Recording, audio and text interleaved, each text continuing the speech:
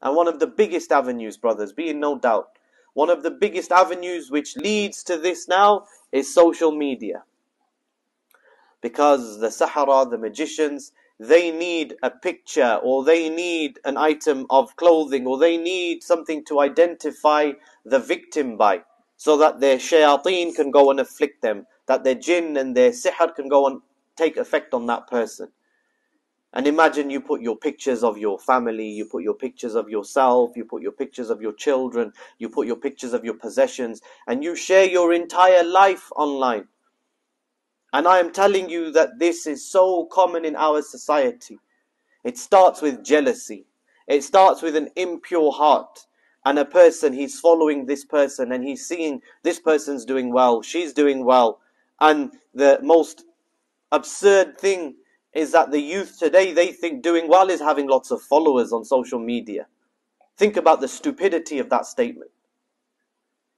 But they genuinely think this person's got 10,000 followers, this person's got 50, and they think that that is success in life.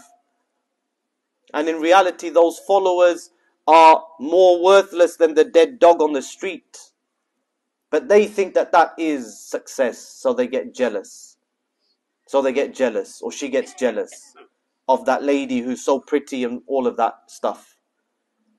And so they take the pictures and they go to the magicians and they do the sihr.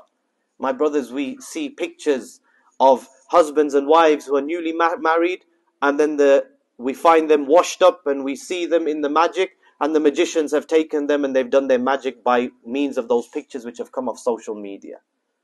And so my brothers, if you have something, if you have a blessing, don't flaunt it. Don't flaunt it.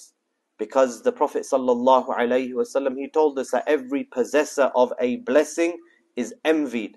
أو كما قال صلى الله عليه وسلم. So it's very important. If you cherish something and you cherish a blessing, enjoy the blessing of Allah subhanahu wa ta'ala in private. Enjoy that blessing that you have, make the most of it, and do your adhkar. أقول قولي هذا وأستغفر الله لي